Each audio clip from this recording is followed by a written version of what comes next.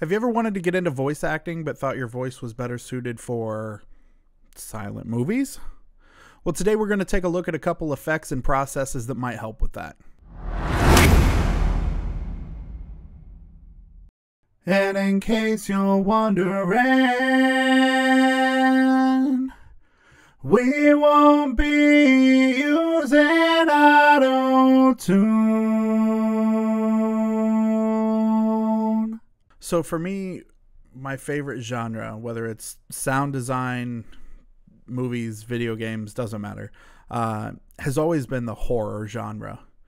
And so this first vocal effect that we're going to take a look at is actually like a demon or monster type voice sound. And we actually achieve this simply with a pitch shift.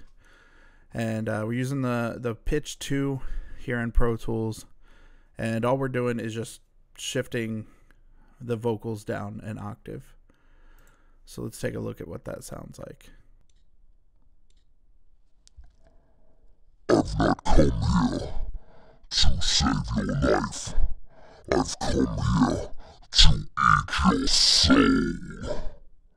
And so this lets us actually do kind of a really cool voice without trying to kill our vocal cords. Because if you're killing your vocal cords, you're doing it wrong. So you can put some other effects on here. You can change around the pitch, maybe throw some chorus or reverb, depending on your creature. But this is, a good start for a monster voice. All right, so this next effect is probably my absolute favorite effect for as far as vocals go. And it's actually more of a process than an effect, because it's not something that you can do in real time without a bunch of latency. It's a lot easier to do it in post.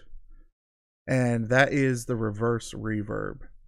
So with reverse reverbs, we're essentially doing exactly what the name says. We're going to take our dialogue track here and we're going to reverse it. And then we're going to apply the reverb to the reverse track. And then we're going to flip it again. So that way when we play it back, you're actually hearing the reverb kind of fade in before the actual vocal track. And it kind of creates this eerie, kind of ghostly other dimension sound to the vocals. It's super creepy when it's done with the recording of a small child, but you got me.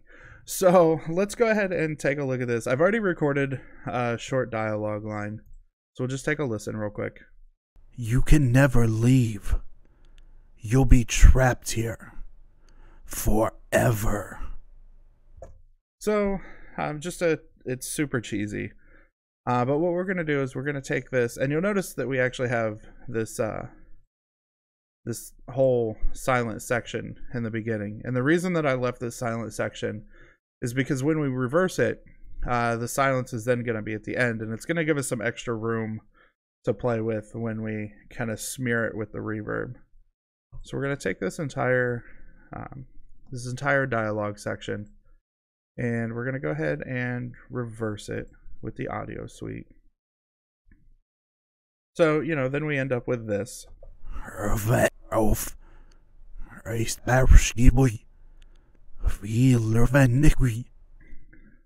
So, whatever.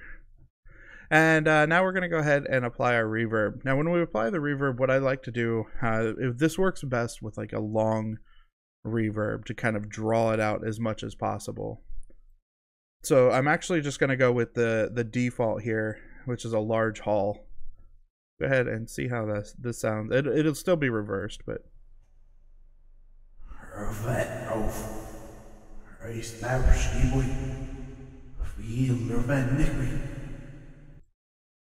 So you kind of hear what the actual reverb sounds like, and you can play with a bunch of different reverbs to try and get it to sound the way that you want.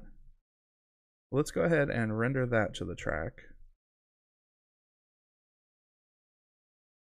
And we'll clip gain it just a little bit to bring the volume back up. And then we're going to, like I said, we're going to flip it again.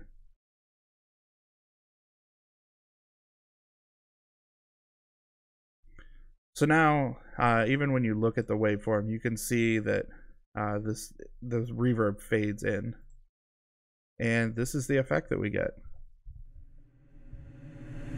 You can never leave. You'll be trapped here forever. So you can hear that kind of has that ghostly sound to it.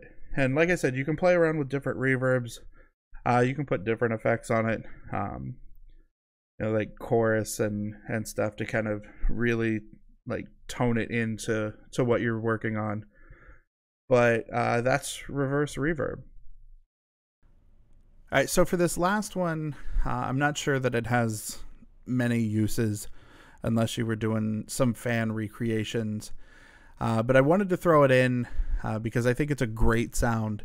And it's a vocal effect that was created by sound designer Nicholas Briggs. And if you don't know who that is, he is the voice of the Daleks from Doctor Who. And it's a very, very precise voice. And he uses an actual pedal. He just uses a microphone on set when he does it. But it's run through a ring mod. And so I've got the ring mod set up here. And I was playing around with it, and that's how I got the 30 hertz, I think sounds best for the voice of the Dalek. But let's go ahead and play around with that.